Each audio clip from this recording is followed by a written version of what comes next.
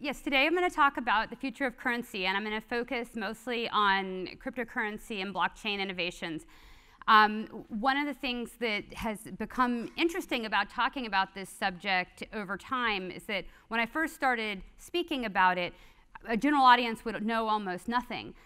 Today, almost everyone has an opinion about it, which in some ways makes it harder to start a conversation since people are coming from very different perspectives. But today I'm going to sort of start at the beginning. But hopefully, even for those of you in the audience who are experts, some of the perspectives will get you thinking. And then we'll have a discussion starting around 10:15 where we can take it in all sorts of different directions. So I got interested in cryptocurrency and blockchain back in 2012 and 2013. I had some computer science colleagues who were working on it. And then I also went to various conferences, tech conferences, where a lot of people in Silicon Valley were starting to get interested in it. And you might hear someone say at one of these sort of tech elite conferences something like, I was, employee number, X double digits at Google, and I've now put, 20% of my wealth into Bitcoin. This is this great thing. And my first reaction to that was, you guys are bad people. You're doing a Ponzi scheme. How could you be doing this? This is not good. But when I started digging into it and really understanding it, I got very excited about the technology and its potential. Since then, I joined as an advisor for Ripple, and I'll talk a little bit as I go through about what made me initially excited about Ripple, and then joined the board a year later before their Series A, and now Ripple is one of the more successful companies in this space, which is really great. And that was co-founded by Chris Larson, who's a GSB alum as well. So I've had a really exciting time with this space, and now I'm teaching a class to the MBAs. We were way over enrolled and had about 100 people in the spring on this topic. The students here at Stanford are also very excited about this space. There's a sort of an informal organization of students that has about 700 people on their mailing list. So it's a really, really exciting area. At the same time, there's a pretty big gap between sort of how many student projects come in from MBAs to engineers are all excited about what to do with blockchain versus the reality of what's actually going into commercial production. So I'll say it's sometimes hard for me even to communicate my schizophrenia on this topic, which on the one hand is like fascination and research and teaching and leadership in the area. And on the other hand, for any particular person who's thinking about investing in a company or in a currency, there's still a lot of skepticism that needs to be kept into play. So hopefully we'll get the balanced view of all of these things as we go through.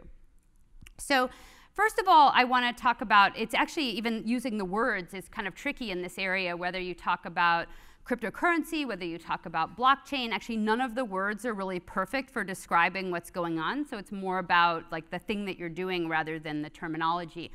But there's really a bunch of different ways to think about what cryptocurrency is. And one reason that can actually be difficult to have a conversation around it is that everyone has a different idea in their head and people start talking across purposes.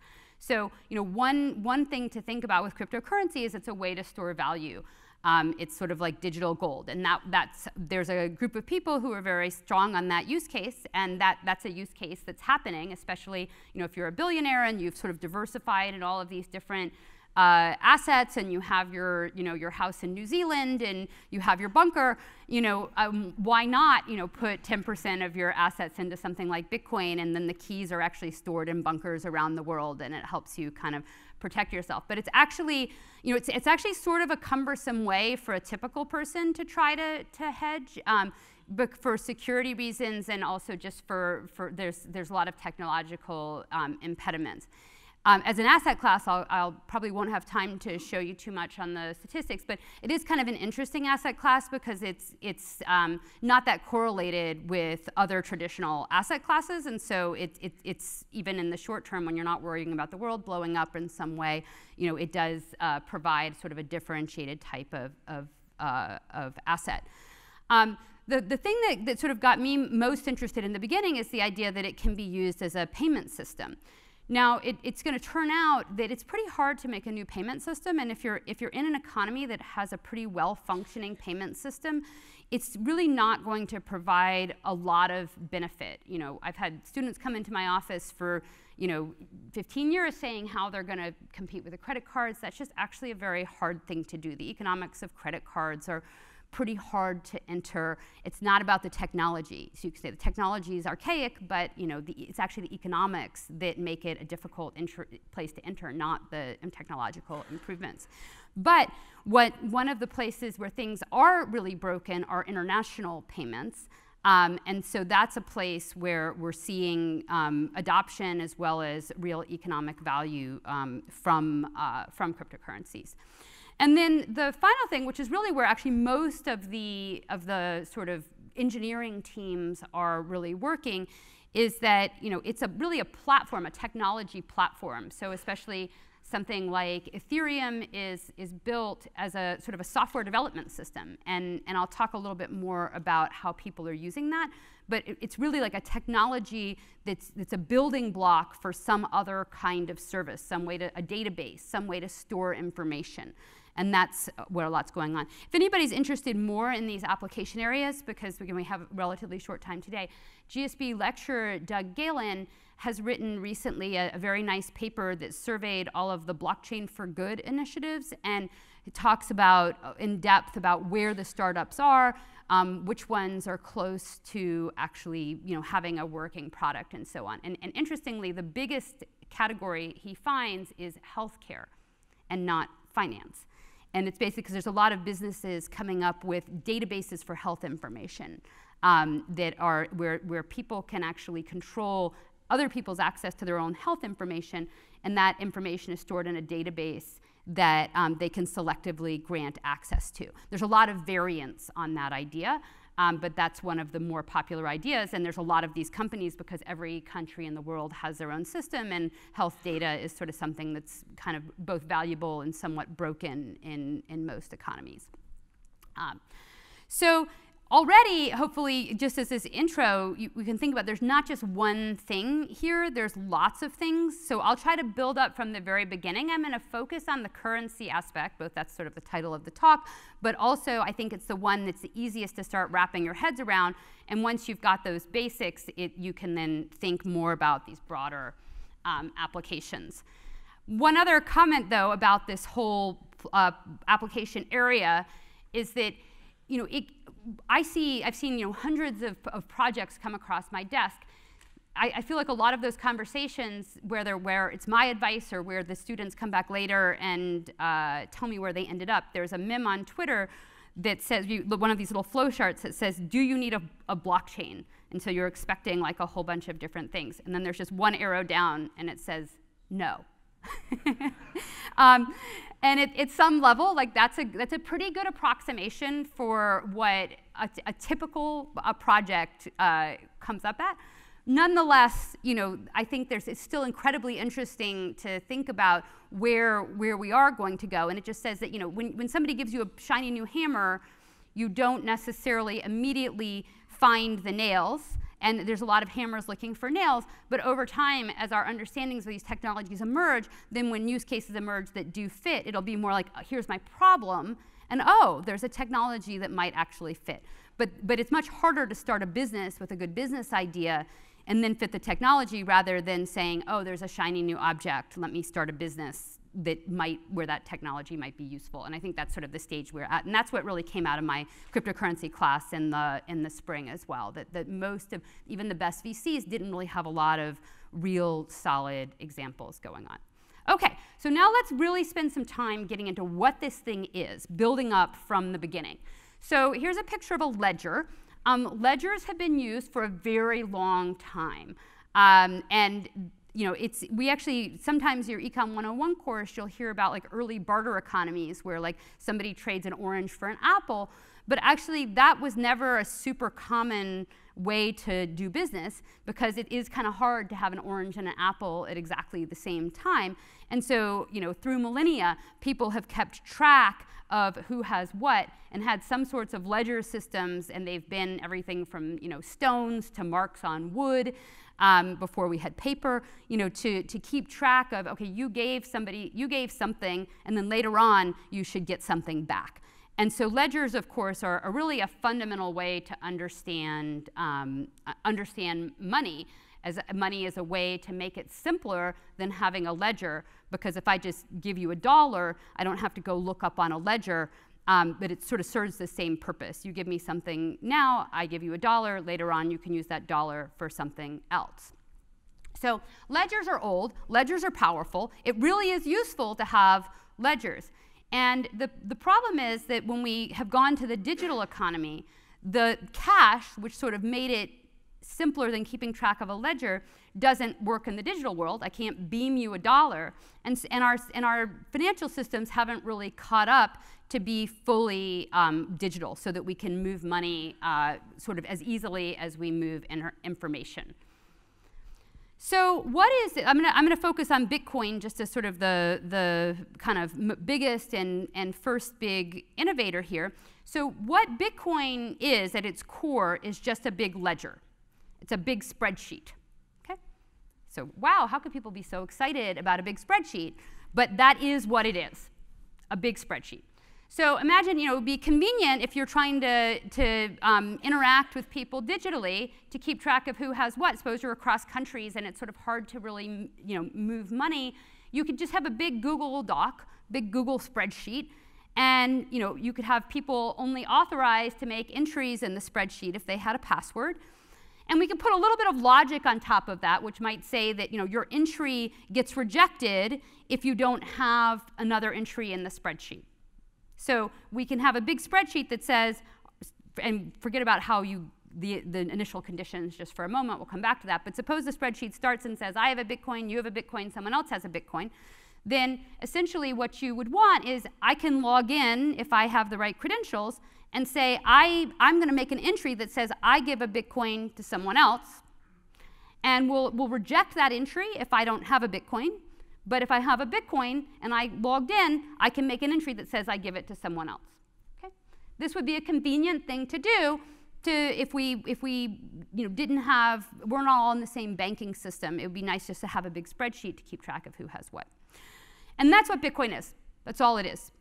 There's a big spreadsheet. If it says that you have something and you have a password, you can log in and make another entry that says you give it to someone else. That's really the only functionality of this technology. Okay, so why would you be excited about that? Well, if you imagine that I was keeping $50 billion worth of stuff on a big Google spreadsheet, we might have some security concerns. Okay? And if I said, oh, I'm going to spin up a server in my house on campus, and I'm going to keep the copy of the spreadsheet on my server, well, I would be like a magnet for attacks from all over the world. And of course, I want people to be able to access this, so I would have to sort of be open to the internet in some way, which would create a security nightmare. So the idea of Bitcoin is to get this product. The product is a very simple product, which is just a spreadsheet where people can, from all over the world, make entries. But I'm going to find a way to make it secure. Okay? And I'll come back to the security. That's, of course, one of the really interesting parts. But for now, let's just imagine we have this product. I'm going to tell you more about what you would do with the product, and then we'll come back to how it works. So just to kind of get a sense of exactly what happens, again, there's a big spreadsheet, and it's going to have addresses on it. These are pseudonymous addresses, and in fact, people can have multiple addresses. So if I have an address that's mine, the entry that would come to me at first would be somebody else sending me a Bitcoin and making an entry on the ledger. Then if the ledger says I have one, and I have my password, what I would do is I would sit at my computer, log in, say, I want to make a new entry, authenticate, the new entry will be a Bitcoin goes from my address to someone else's. And so when I say log in, what I mean is that I have the credentials associated with that address that allows me to make an entry. And as long as the spreadsheet says that, yes, this address received those coins in the past, it will accept the new entry to send them to someone else. Okay. So far, this sounds kind of fun, sort of like trading Beanie Babies or something. I have a Beanie Baby, I sent you a Beanie Baby, you send a Beanie Baby to someone else. Of course, this only is useful if there's some value in having these entries on the ledger. But I want to point out that that value does not derive from the ledger itself. So we're going to be able to have markets where we buy and sell entries on the spreadsheet, but those markets are just regular old financial markets. They're not part of the basic protocol. The basic protocol is just this spreadsheet. So if you want to see like how you access it, this is a screenshot of one of the early wallets. And in the early days of Bitcoin, most people would sort of manage their own Bitcoins. And so the idea was that on your own computer, you would have a little piece of software that would actually download the entire history of the ledger. And then you would keep a copy of it, and actually you would join the network by participating, by keeping copies on your computer. Then the software would look through the whole ledger and just show you the things that are associated with you. And so it would simplify the whole history and say, these are the transactions associated with addresses in your wallet. And so you would put in a password to access this, and then you could do things like send and receive and keep track of contacts who would be addresses, and then make little transactions, either receiving or sending. Okay. So when this actually goes out, there's what is a blockchain? It's actually a sequence of little spreadsheets that are new additions to the ledger. And so the block, this is basically like all of it. This is what happens when you make a new entry. And so there's going to be a block, and then it's going to have a transaction, a fee, a size, the from, and the to. So that's basically all the data in the protocol. So now let's start thinking about what you do with this and why it would even be useful. So I think the first thing I thought about as an economist, and those of you from the finance sector will presumably had the same initial reaction, is why would you introduce a new currency? Like, we have the Eurozone to avoid having lots of currencies. Any of you that work in international businesses know that like hedging exchange rate risk is like a problem. It's not something that you would choose to take on. And generally, for consumers, you wouldn't want them to take exchange rate risk if they didn't need to. So if somebody's going to pay their rent and their taxes in dollars, you would generally not want to hold another currency unless you were using it as some sort of hedging strategy. But it wouldn't be something that you would choose to do. You wouldn't just take volatility for no reason. So the first thing I said is, okay, this sounds really cool. I really like this technology for keeping track of who has what. But why do it in this thing called a Bitcoin? Why not do it in dollars? So why not have a big spreadsheet that says who has which dollars? And the key insight for that is that actually we can't put dollars on a spreadsheet directly. So just imagine we have this spreadsheet technology. We could certainly put a message on it that says you sent me $1, and I could make another message that says I send you $1. But what would that really mean? Because I didn't beam you $1. Like, there's a message on a spreadsheet that says I sent you $1, but I can't actually send you $1 on a spreadsheet. Okay. I could have messages that say I promise to give you $1, but I can't actually send $1 on a spreadsheet. And that's really core to understanding what could possibly be new and different from a sort of currency or asset perspective, is that the definition of a Bitcoin is the entry on the spreadsheet. So if I authenticate sending a Bitcoin to you, you have the Bitcoin. It's not an IOU for a Bitcoin. It's not a promise that to obey a contract and give you a Bitcoin. It's actually the Bitcoin. The entire definition of the asset is the entry on a spreadsheet. Well, if I put $1 on a spreadsheet, because dollars are not digital, I can't actually send you $1 literally on this spreadsheet. And of course, those of you from finance will will be familiar that in some sense, like when you're moving money internationally, you don't think about dollars and euros. It actually, those dollars and euros live in a bank. So there's like Citibank dollars or JP Morgan dollars, because if you were moving around the world, the way that you go through dollars is to hold accounts in a bank. And if you go from country to country, you might go from a smaller bank to Citibank. Then Citibank would make an internal ledger transfer themselves to a foreign bank where they have an account. And then you would make another transfer from that foreign account to a smaller bank in that country. And so what we really have when we look digitally are IOUs. When you open up Bank of America in the morning and look at your balance, you say, oh, well, I have digital money.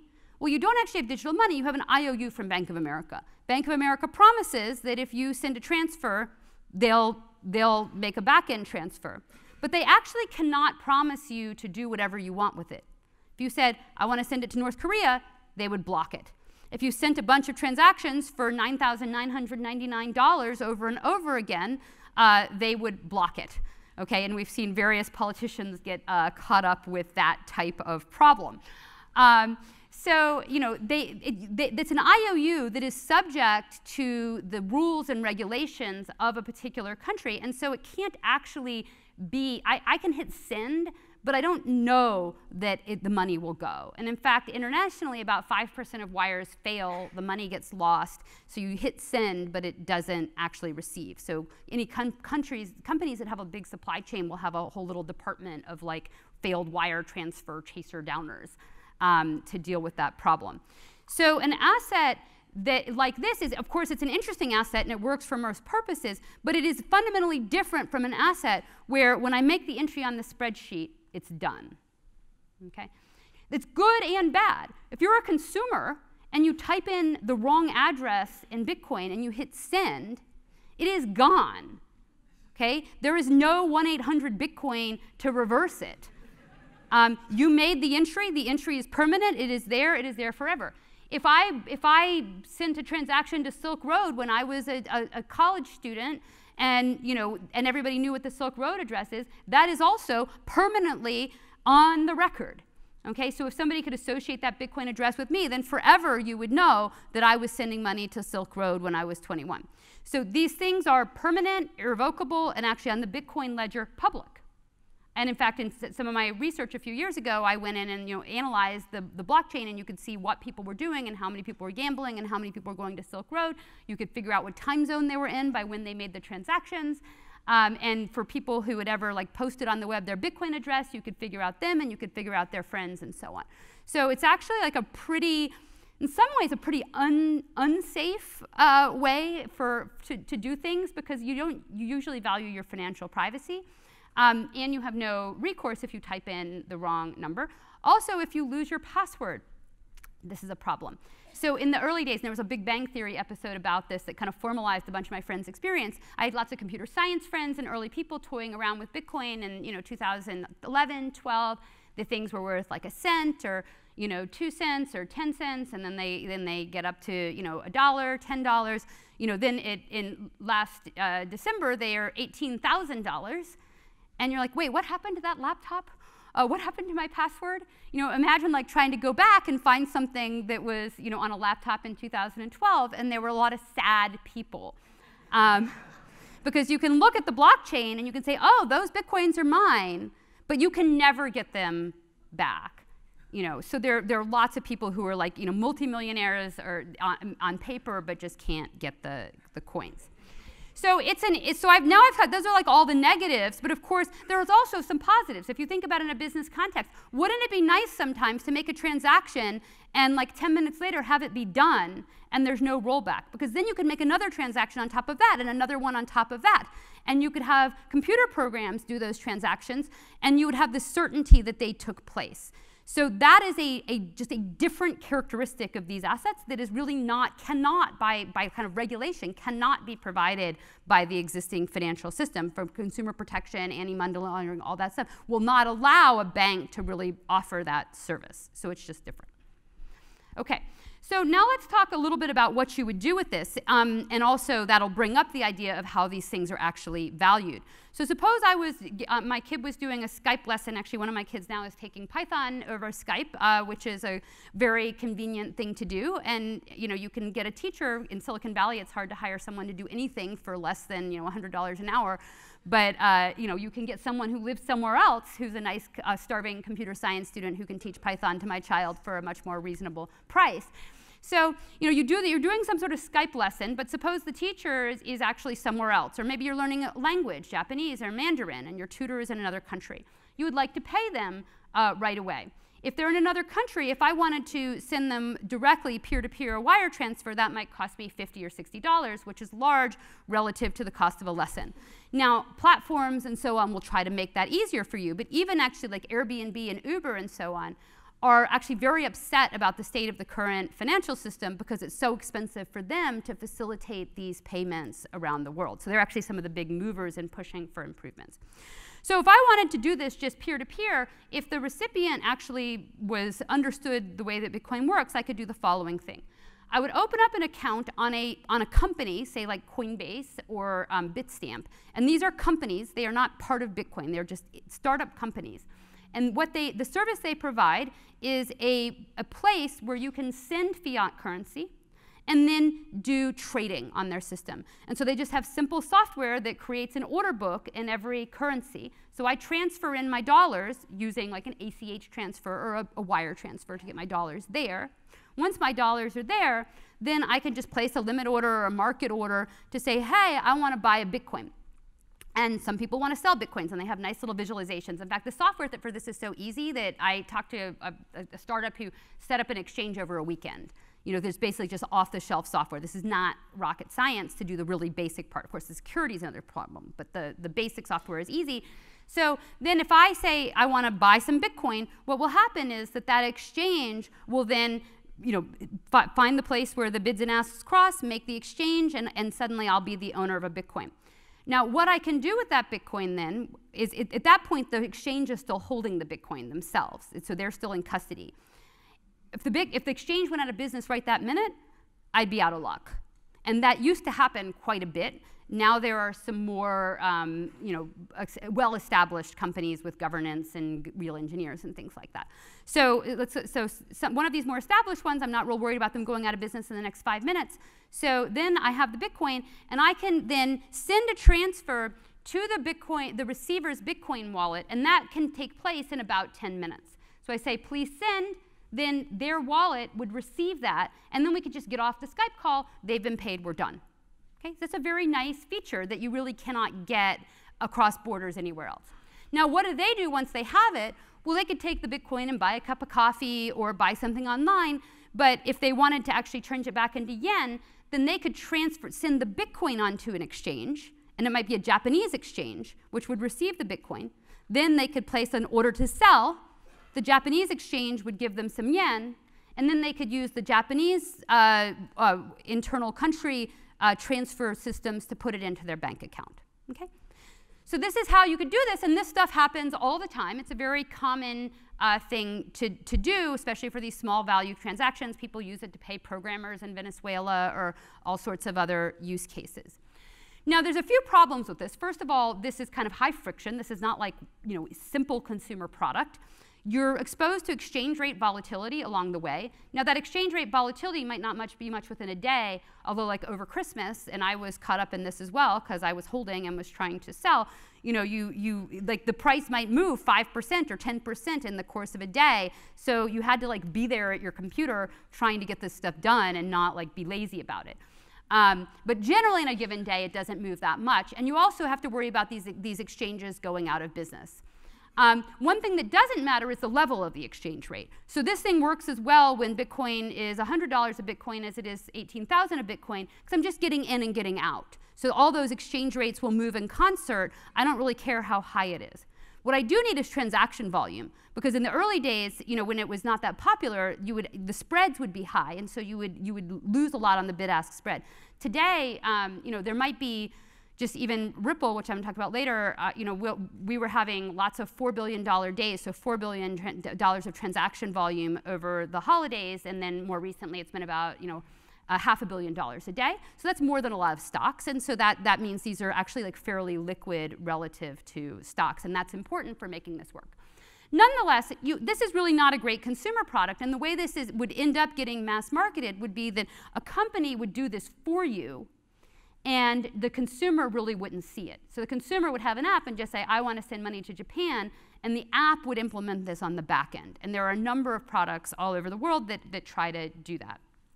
Now, there's a few additional concepts that become interesting here. It's like once you understand all of that, you realize that actually these exchanges are kind of a big source of friction and a source of risk. So what you might want to do instead is have a decentralized exchange where this is all done in software so that all of the transactions go one after the other. And so V1 of this was actually Ripple in 2013. So this is what their software looked like then. They built sort of a new version of Bitcoin that was similar in some ways and different in others. But one of the ways that it was different is it actually built into the protocol the ability to have market makers make bids and asks, as well as a pathfinding algorithm that would say, if I want to send something to Japan, it's going to find a sequence of trades I can make to get me from the dollars to the yen automatically. So it's the same thing as this previous picture, except for it all happens at once through software. So there might be a market maker making a market between XRP, their currency, and dollars. There might be another market maker making an offer between yen and XRP. They would plug into an API, and those market makers would commit that if someone took their bids and offers, then the transaction would go through. They wouldn't have to manually approve. It would just be a standing offer, and so you could just take it and execute that in 3 seconds. So this is what the V1 of Ripple did, and that was its differentiating thing. And I thought at the time this was really a big improvement because I was generally thinking consumers would not want to hold a cryptocurrency themselves. So if I wanted to think about utility, this would be a better way. So and now there's a bunch of V2s of this coming out now called decentralized exchanges that on other protocols and platforms are trying to implement this idea. The interesting thing that happened with Ripple is that they went out and tried to sell this to banks and said, hey, banks, you might want to use a system like this to move money across borders. And some banks were interested, but actually a lot of banks said, hey, we're a little worried about this cryptocurrency thing. It's got regulatory risks, and it's going to take some time to figure it out. But we love this idea, so could you do this for us, but without the cryptocurrency? And then you actually realize that, wow, yeah, like why didn't we do this before? Like we should have done this without the cryptocurrency before. And you might ask, why don't we do it today? And the answer is, it's not about the technology. It's about we all use Swift and we're all stuck and we have software systems that are used to an old way of doing things and we just haven't advanced. So my economist friends say, well, couldn't we just fix that? And I'm like, yeah, they are. That's what we're doing. So, Ripple introduced then something called an interledger protocol, which basically takes this idea of a decentralized exchange, and it's a protocol that basically will say, if I want to get money from one end to the other, there might be a bunch of middlemen, market makers, and people who have accounts in multiple banks. They're all going to make offers onto this protocol, and then if I want to get money from A to B, we're going to have a protocol that ensures the money instantly goes from A to B, but it never gets stuck in the middle. And that's a really nice thing because in today's system, you tend to have delays and have things get stuck in the middle. So the bottom line of how this is getting used is that banks are basically plugging in, and there's a big group in the Middle East. There's also a big group in Asia. A big group of Japanese banks have just joined. It's a lot of smaller countries are the early adopters, and they're setting up their own networks so they don't have to go through Swift, because Swift is somewhat archaic. And it also it goes slowly. Their messaging doesn't work very well. And then the smaller countries also feel they're very disadvantaged because it's everything is going through a few large US institutions. So in terms of the future of currency, in some sense, part of the role of the US dollar has been to be a hub currency in a hub and spoke system. But with these new technologies, the smaller countries don't have to go through that hub. Anybody who flies an airline through a hub knows that you pay a higher price.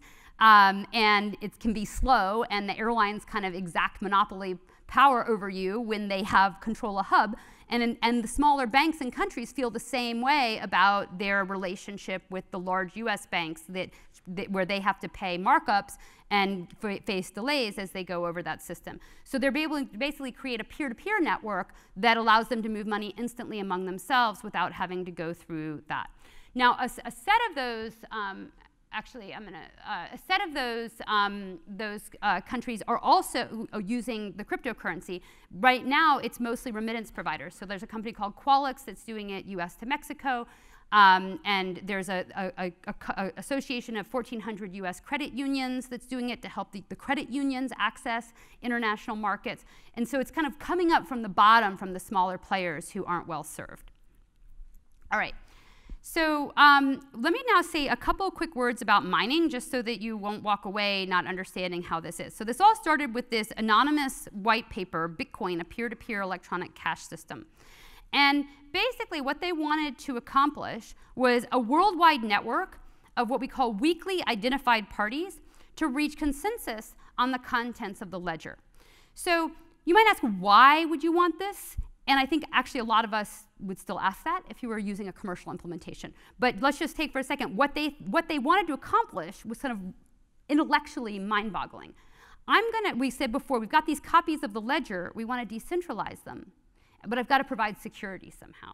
So how are you going to do that? And their idea was to allow people to join the network when you had no idea who they were. No way to know, no way to verify. Anybody can join. College kids, people in any part of the world, can join this network and can help keep track of what the truth is. Okay? If you're going to ask that anybody in the world can join and keep track of what the truth is, you're going to have to figure out some way to make it costly to join. And that is part of what this whole system does. So the Nakamoto consensus says that we can let anybody in the world join and keep track of the ledger, but if they disagree, we're going to use majority voting to say which one is the right one.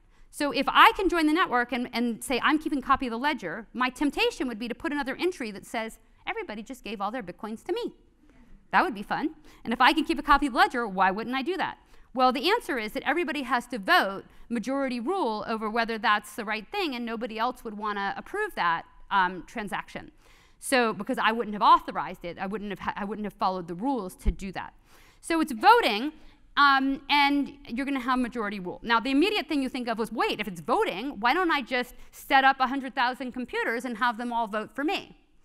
Okay, and that is, in fact, possible. Now, the way that you avoid that are a couple of things. First of all, if I set up 100,000 computers and made them all give the money to me, then the prices and the markets might crash. So I might not really get anything out of that. And that is one of the key things that's keeping it secure. It's actually an economic incentive. If I tried to break the system by creating a lot of computers and giving all the Bitcoin to me, I wouldn't be able to sell them because nobody would want to buy them because they just broke the system. So it's really an economic incentive model. It's not a cryptographic breakthrough. It is economic incentives. That's very interesting about this. But the second way that they do this is they make it expensive to join. So you can't just join and create the ledger. You have to actually pay a fee. Okay, but the problem is we're all over the world. We just said we don't have an international banking system that really works particularly well. And these people, we don't even know who they are. So how could I get money from them? So I want them to pay to join the network, but I don't have a great way to collect cash from them. So the solution is you have to burn money to join the network. That's the solution. Now, if I literally had you burn cash, you might worry about how do I know that you really burned the cash? I could doctor a video of me burning cash and say, hey, I'm burning cash, let me join the network, but that might be hard to verify. So they had to figure out a way to burn cash to join the network in a way you could tell unambiguously that you burn the cash. Okay? So what's the solution to that? They set up this very hard math problem that's using cryptography, basically, where to solve the math problem, the only way you can solve it is to keep guessing. So every 10 minutes, this system is going to pose a question, and then all around the world, people guess the answer to it. And so the way that so you can then use electricity and computing power to keep generating guesses and guesses and guesses and guesses. And the only way you'd ever get a right answer is if, on average, is that if you burned a lot of energy. So the barrier to entry, the analog of burning money, is to burn electricity. And the way it's credible is that I only reward you if you actually solve the problem. And on average, you can only do that if you burn a lot of electricity.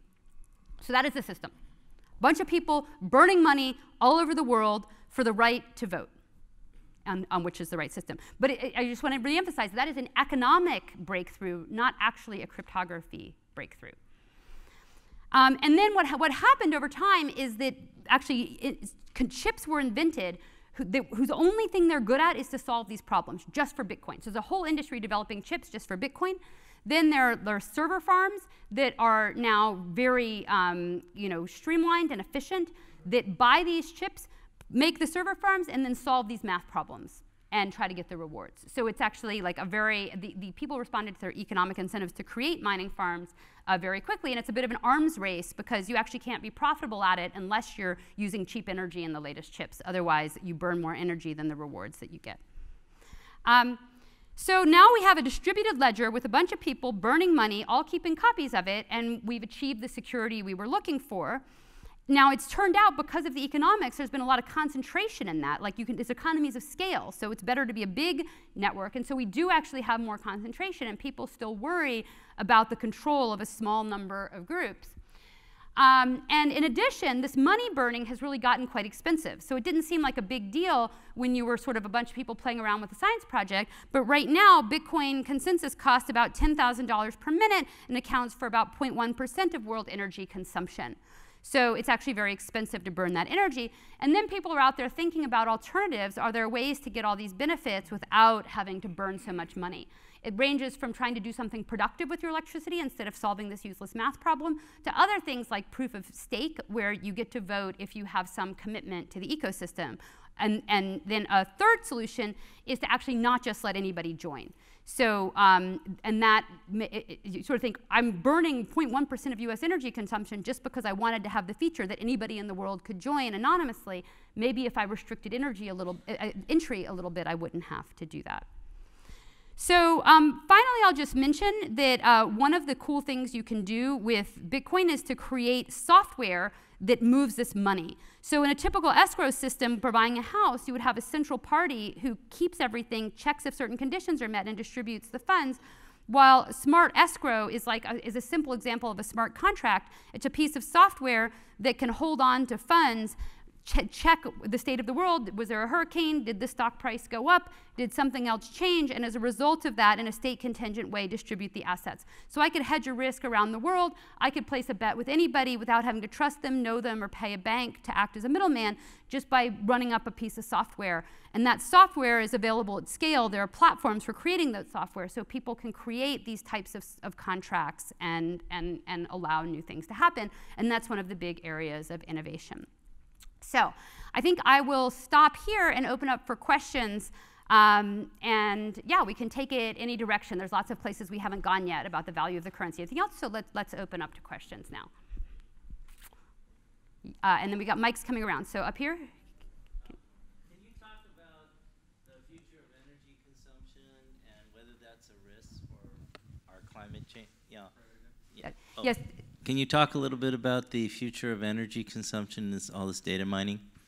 Yeah, so I think it's a big problem, and at some level, if you said, oh, is a country going to try to use Bitcoin for their national currency, or are we really going to see something like this used at scale? I think that this energy consumption, money burning thing is just a fatal defect from having it really get big as a transaction mechanism. And so when you talk to countries, some countries are thinking about getting rid of cash entirely. Like England is advanced in that. Some of the Scandinavian countries are thinking about that. And they have thought about, can we use this technology to have a fiat currency, but just not have cash, have it be purely digital. But none of them are seriously thinking about, I'm going to have this kind of proof of work, energy burning thing to run a national system. They would instead sort of limit entry, like manually. You would have a distributed system, but you kind of have to have permission to join, and then you don't have to burn the money in the same kind of way. Yeah, is there? So my understanding from the regulatory standpoint is the central banks will tolerate this as long as it's marginal. but the idea that you can move very large sums of money, which ultimately is fiat money, across borders is not something they're going to tolerate when it gets to scale. So that's a great question. So I think it's really important to separate two use cases. So one is the consumer to consumer use case, like over Skype. And that, I think, is very threatening as to high inflation countries that have a lot of capital controls.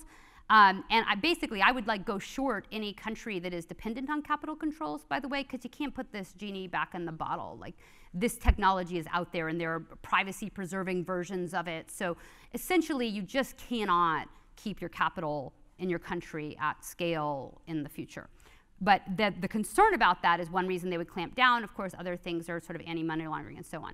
Now, this is one reason I'm more interested in the business-to-business case, which is sort of what Ripple is doing, because in that case, nothing changes in terms of the regulatory framework. The consumer never touches it. The consumer is still going through the same financial institutions, and the financial institutions are just doing it on the back end. And for that use case, actually, the central banks of smaller countries are incredibly enthusiastic. They're actually pushing their countries forward. Because as a matter of national policy, having your entire country dependent on paying markups to Citibank is a bad thing. And you also subject to regulatory risk. Like, the US can change regulations, which can make it harder for certain countries to move money where they want to move it. So from that perspective, getting this sort of peer-to-peer kind of regional networks, the central banks are actually incredibly enthusiastic. What they want, I think, is they're sort of happy to go to a new technology. They just want to make sure that they still have the normal gateways. And so that, I think, is a much more promising avenue. Nonetheless, they're still thinking more about the technological solution, and only some of them have really embraced cryptocurrency as a conduit, as a hub currency. Yeah. So in your opinion, which cryptocurrency has actually tried to solve the flaws of Bitcoin, or which is the most advanced? That's part one. Part two is that is there a better model available than burning energy that can cure of the fundamental flaw in all these mechanisms? So this is a very deep question, and you could read thousands of pages on Reddit of people arguing about this. So I will say a few kind of comments, but I cannot claim to have all the answers. So when I first started talking about alternative cryptocurrencies in, say, 2013, and I was involved with Ripple very early, there was a whole set of people, including some of our famous tech leaders in Silicon Valley, who would stand up and say, scale economies, the best thing doesn't always win. Bitcoin was first. Bitcoin, everything is going to be Bitcoin. These other things are all going to die.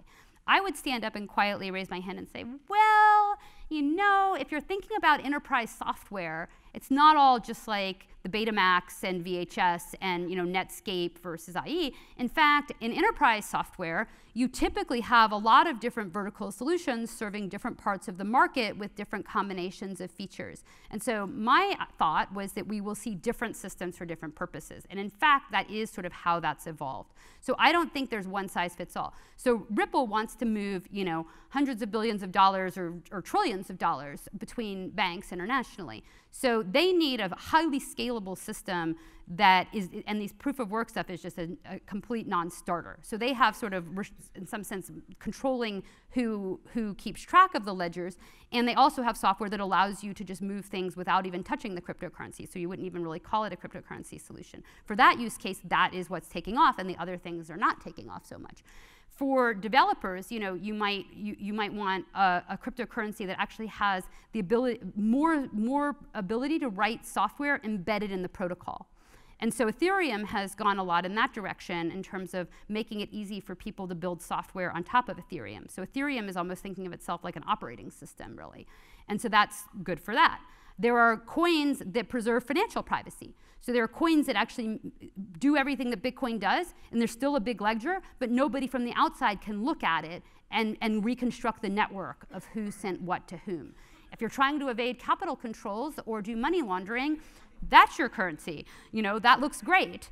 And of course, consumers might have an interest in financial privacy, even if they're doing legitimate things, because if you can see on the network that you hold a lot of cryptocurrency, you're actually vulnerable to kidnapping and all sorts of other things. And you're more vulnerable with crypto because the money can move across borders so fast. So you're at risk of theft in a way that you're not for the money that's stored in a bank. So I would just say that they're different, and I don't think it's going to be one size fits all. I don't think there's going to be 1,000, but there may be 15 or 10 that actually each solve a different use case better. And the biggest problem right now is we actually have very little product market fit. There's hardly any actual use cases where this thing is really doing a great job. So trying to make it one size fits all just makes that problem harder rather than easier. But this is a very controversial thing, and there's to top it out, there's all these Twitter bots that are trying to make people buy and sell currencies, starting just like in the election. We had these Twitter bots that created division and tried to make everybody hate each other. Well, the crypto space has all these bots that try to make everybody hate each other and troll each other. So it's really just kind of a wild west in terms of the conversation on that topic. We keep hearing about tokens all the time these days. Where do tokens fit into all of this? Well, so I mean, the Bitcoin is the token for that ecosystem, and XRP is the token for the ledger. I think one of the ways people are kind of just have this idea of a token economy, and since I'm actually really a marketplace expert, this crypto thing is a relatively new thing. But I'm on the boards of Lending Club and Expedia and Rover, which are marketplaces. So I've got a lot of people coming into my office pitching me these like marketplace economies, where the idea is that, oh, you give your medical data, then somebody's going to pay you in a token. You hold the token. Now you want to get other people to join the system, so your token will get more valuable, and then that will grow. Or the tokens might also replace like frequent flyer miles or other types of ideas. So there's all these ideas about sort of businesses that are built on top of blockchains with tokens that are specific to the business, and then there becomes a little economy in those tokens, and everybody wants to make it grow, and they're all invested in the success of the business. So, in some level, that's how Bitcoin started. So you can't say that the idea doesn't make any sense, and it can make sense. But the hard part with all of those things is just getting them started. They all face a chicken and egg problem, and unless you have a good business, those tokens are just nothing. But it's a very hot topic for entrepreneurs.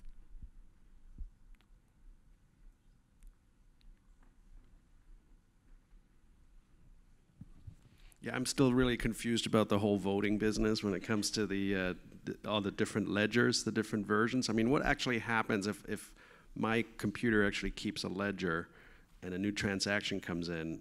How does my computer either accept or reject that transaction as a legitimate transaction?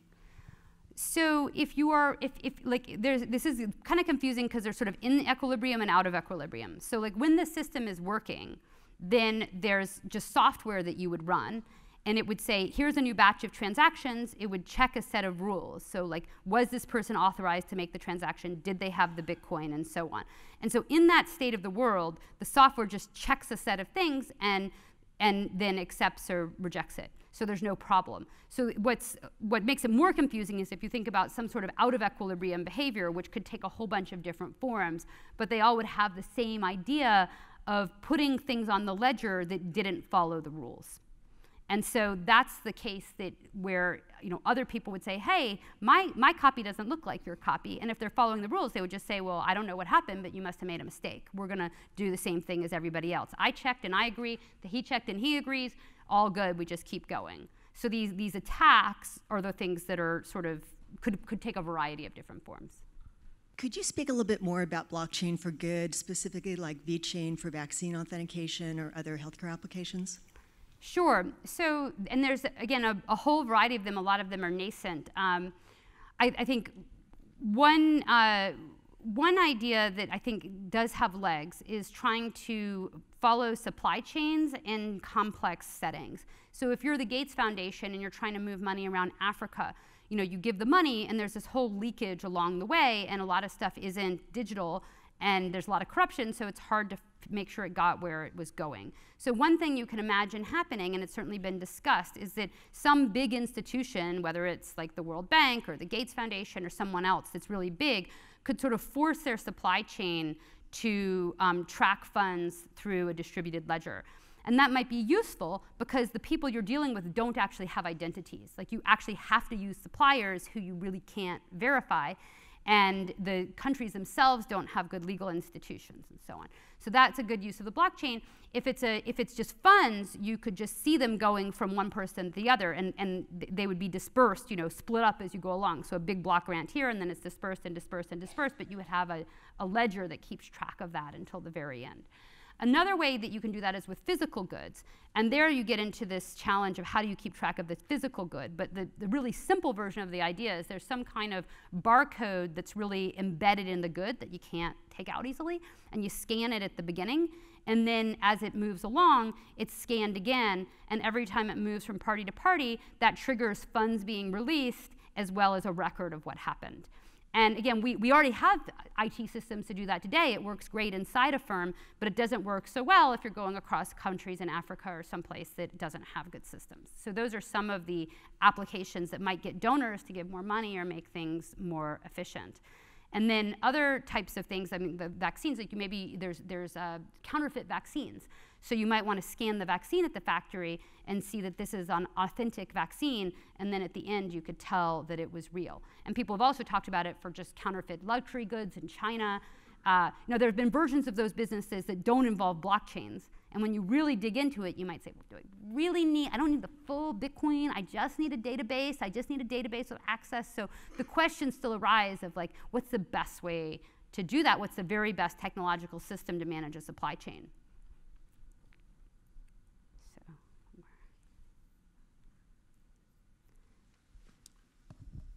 Do you have any estimates of how much illicit versus legal transactions are going on in the cryptocurrency space? Yeah, so various people have analyzed this at various points in time. So my own analysis is a bit dated now because it was mostly 2015 and 2016. So by far the biggest thing that people are doing with these things is day trading and like holding them.